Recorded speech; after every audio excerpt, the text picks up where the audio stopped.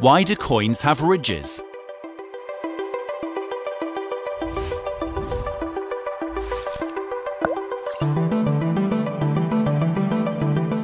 Ever wonder why some coins have those little ridges along their sides?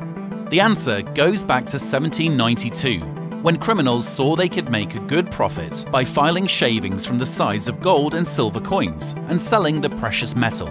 Before the 18th century was out, the US Mint began adding ridges to the coin's edges in a process called reeding, in order to make it impossible to shave them down without the results being obvious. As a side benefit, the reeded edges also made the coin design more intricate and counterfeiting more difficult. Today's coins contain no precious metals, but you'll still find those ridges, at least on half dollars, quarters, dimes, and some dollar coins.